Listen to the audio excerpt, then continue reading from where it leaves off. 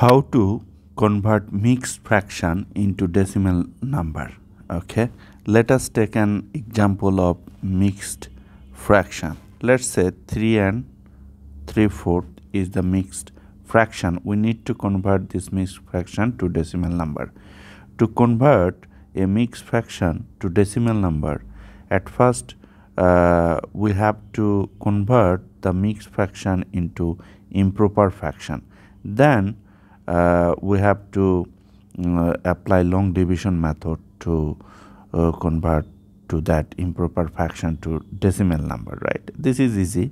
So to convert this mixed fraction to improper fraction, at first we have to multiply the whole number and the denominator, that is 3 times 4, right? Then we have to add the numerator and we have to use the same denominator. So we are getting here, look, 12 plus 3 then 4.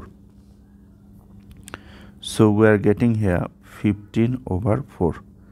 So in the second step, just we have to apply the long division method. So look this. So we have to divide the numerator by the denominator. So look, now 4 goes into 15 how many times? So to determine that, we need multiplication table, right? So 4 times 1, that gives us 4. 4 times 2, that gives us 8. Just you have to add 4 with this 4, then you will get this. And 4 times 3, what will happen? 12. Just you have to add 4 with this 8, you will get 12, right? Here we have 15. So let's move on. 4 times 4, that is, we are getting here 16. Here 16 is more than this 15, so we have to stop here. 4 goes into 15 3 times, that gives us 12. So 3 times 4, 12. Now if you subtract, what will happen? Look, 3, right? You are getting here 3. 4 goes into 3 how many times? You have to determine, right? So look, here 3 is okay. Look, 4 goes into 3 how many times? Actually 0 times, right? Because this 3 is smaller than this 4. Okay, to get decimal, what can I do? I can rewrite this 15 as 15 decimal 00.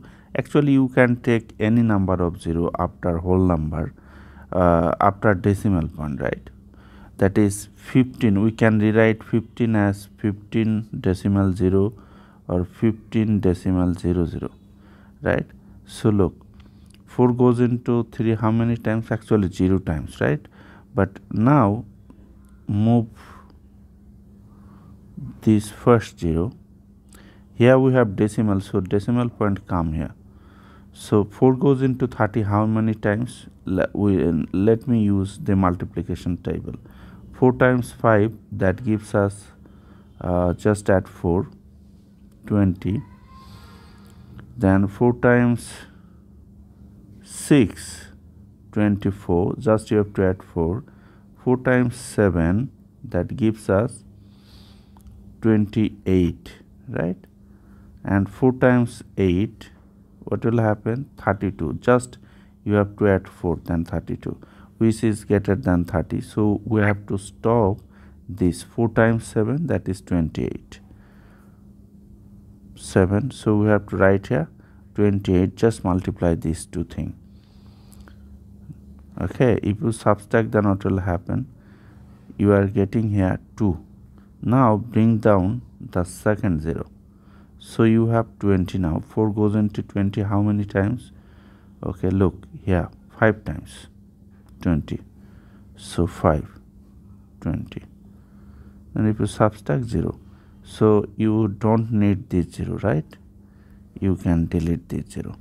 So look, 15 over 4, this is 3.75. So we have converted